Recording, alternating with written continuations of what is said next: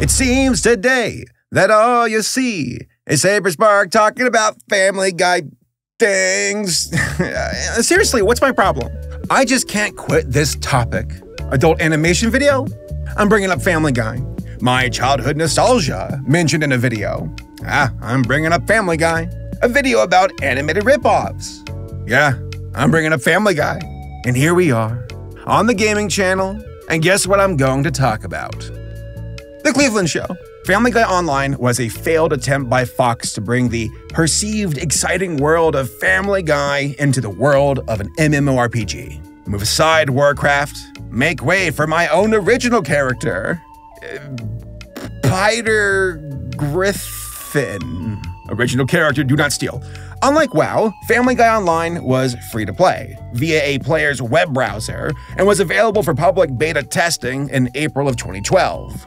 Yes, 39 years ago. Despite the effort from developers, who all wore funny hats, Family Guy Online only lasted until January of 2013, where it was unceremoniously shut down by Fox. What the hell happened? Why was this game made? And why an MMORPG? And on top of that, why was it canceled so quickly? Well, let's try to answer these questions and take a closer look at the flash in the pan that was Family Guy Online. Who's laughing now? I got my hat. It is so wild to think that Family Guy was outright canceled by Fox in 2000 and was dumped on Adult Swim. But what a blessing in disguise. That was the key to Family Guy's salvation as the show became a cult phenomenon and would go on to break records with its DVD sales. Hell, it did so well that Fox wanted Family Guy back, and they still air new episodes of the show to this very day. But for some reason, Fox thought it would be smart to make an MMORPG about Family Guy. In 2012. Interesting. Around this time, Family Guy was starting to fall from its peak, though it would be a gradual decline, and would still, of course, be popular with viewers. But I gotta say, the MMORPG approach was, different, to say the least. Yes, World of Warcraft was a wildly successful MMORPG, and was something to admire and potentially emulate. But good lord, easier said than done. But for some reason, Fox wanted to give it a shot. Why? I legit don't know. Running something like WoW, even on a much smaller level, is still expensive to do, especially if the game itself is free to play via a web browser. It's also worth mentioning that WoW was starting to come down from its own peak, so not the best timing. Damn you, Cataclysm.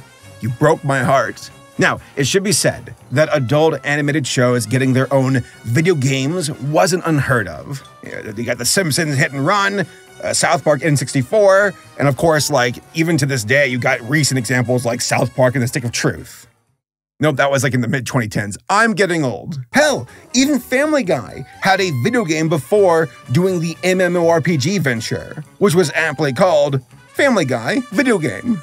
Good title, cuts right to the point. But the good people of 20th Century Fox decided that one Family Guy video game was not enough. So they teamed up with Roadhouse Interactive and Acronym Games to make Family Guy Online. Family Guy is an MMLOL, if you want. So it's massively multiplayer, laugh out loud. Whose leg do you have to hump to get a dry martini around here? What'll be really awesome about having this free-to-play browser-based online game is we'll be able to update it and keep it going and keep virtual QUAHOG evolving as QUAHOG does in the actual show. Like I already said, Family Guy Online could be played for free via a user's web browser and would use the Unity game engine to do so.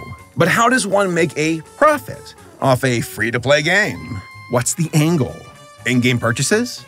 Microtransactions? Oh, they're advertising episodes in the game to go buy on the iTunes store. I don't think Fox had any idea of what they were doing. Would you like to come inside for a cupcake and a glass of wine? So, what about the game itself? Yeah, it failed, but was it fun at all? How'd it look? How'd it feel? Unfortunately, these are questions that I can't truly ever answer because the game was shut down back in 2013 and it is not available to play anymore. but I can draw some opinions just by watching the gameplay footage that was archived back in the day. So a big shout out to the folks who did that. We're using their video clips. Thank you so much. They're linked credits in the description. First off, the character models look pretty decent for a 10-year-old game and emulate Family Guy style quite well, though the environments and texture resolutions are really low. For example, the bushes in front of the house are just flat plains. That being said, the character creation seems incredibly bare bones. The fact that every class uses a Griffin family member as a base means the options are already pretty limited. They even put Chris and Meg as one character as sibling. Also, the customization was incredibly threadbare. It should also be mentioned that the menu and UI feels like a joke. It really does. The sound effects for moving the menu and making selections sounds incredibly amateur, like something out of a Unity asset flip. The fact that they have Quagmire say giggity giggity giggity every time there's a loading screen I'd imagine get very old very fast. I'd be like, I'm putting the game down. I can't. I literally cannot play this with Quagmire going giggity giggity in my ear all the time. Now, the game itself starts off at the Griffin's house, which seems like a massive missed opportunity. Interacting with these characters is one of the main draws of the game, even if every player character being a clone of them erodes that a bit. But the Griffin house should be something to find, not where you start. Having the main characters of this IP act as a tutorial quest giver in the same fashion of World of Warcraft definitely deflates their presence. And also having the Griffin house flooded with random strangers breaks what little immersion a game like this could have had. Oh, and let's talk about the daily login bonus slot machine, which, really says everything about what the goal of this game was. Before there's even a second of gameplay, the Skinner box rears its ugly head to try and leverage the players to FOMO into making sure they'll come back tomorrow as well. But at the end of the day, while watching this game, in hindsight, I can't help but think that Family Guy does not lend itself well over to an MMO setting. Yes, Family Guy has distinct characters, but not so much in the realm of sets, or established buildings or settings in the world, or at least in my opinion. What is QUAHOG? Well, to me, I can recall the Griffin's house, the Drunken Clam, Lois's dad's mansion. That's really about it. Now compare that to The Simpsons, where there are tons of landmarks and people to interact with. It's a Pooh's store. It's the school. It's Homer's power plant with Monty Burns. Look, it's the pile of burning tires. I can go on and on. But for Family Guy, the setting is a bit more nebulous, since it relies more on cutaway gags for the show that have really no grounded or consistent setting. That's one of the strengths of Family Guy, but it does not lend itself well over to a video game where it's pretty dependent on a setting. So yeah, you're in the world of Family Guy, and you can make your own character, but the immersion just isn't there, since the show itself, again, does not lend itself well over when it comes to establishing a world for an MMO. But here's the thing that's the most interesting to me. Family Guy Online is virtually dead in the water and cannot be remade even if an ambitious fan wanted to do so. Allow me to explain. Actually, you know what? No, I'm not. Tom, you explain. You're better at this stuff than me. The reason we can't play Family Guy Online currently, nor is there any reasonable way for anyone to revive the game in an unofficial capacity, is that despite being a fully realized 3D MMO in the vein of something like World of Warcraft, Family Guy Online was played entirely in the browser. The user never actually downloaded the game locally to their hard drive. With no local files to reverse engineer, the actual content of the game was always hosted remotely on Fox's servers, so end users couldn't mess with it, either then as players or now as curious tinkerers.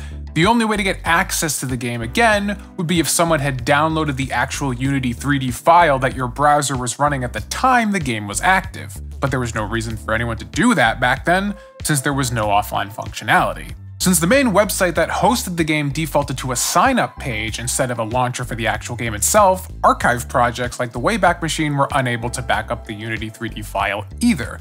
So unless someone out there happens to have an old computer that they randomly downloaded an at the time useless file from their browser, Family Guy Online is almost assuredly lost media for the foreseeable future. Whose leg do you have to hump to get a dry martini around here? So in conclusion, Family Guy Online was such a bizarre venture that really never made much sense. The MMO trend was starting to decline in the early 2010s, as was the popularity of Family Guy. Yet Fox decided to launch a game, The MMOHuts. combining both of these aspects together for promoting episodes of Family Guy to buy on iTunes? Yeah, okay. It's remarkable how companies can go from, let's do the thing, to don't do the thing, like on a turn of a dime. I'm looking at you, Netflix Animation. Greenlight all the stuff. Never mind, literally burn it all down to the ground. To the devs who worked on this game, who might be watching this video, no shame to you all. You did what you could, and maybe the game could have been something, but I don't think an MMO was the way to go. I think a different setting, a different type of game could work much more in the advantage of Family Guy. Oh, and I gotta ask, does Disney own this game now? I mean, I guess technically it should. So that means the code for this game is somewhere deep within the Disney vault. Nowadays, if you want to play Family Guy games, you can find them on, oh no, mobile games. I bet you that's what Fox was wanting initially with this Family Guy Online venture. Something that's like an advertisement, but like obviously Family Guy Online wasn't doing it the way they were hoping for. Instead, you want something like a Family Guy mobile game that does not cost as much to make and has a ton of microtransactions. There you go. That's what they wanted. Gives you the latitude of like, hey, this could blow up if enough folks buy microtransactions in the game. They never set out to make a good game. That's the truth of it. They just wanted to promote Family Guy or something else. I don't know. It's kind of weird. So if you want to play a Family Guy video game, then just go play Family Guy video game. Or you can go play Simpsons Hit and Run or Genshin Impact. Wait, what's that? Why is that on the list? No, Tom, we are not reviewing Genshin Impact. No, I refuse to. No, Tom, no!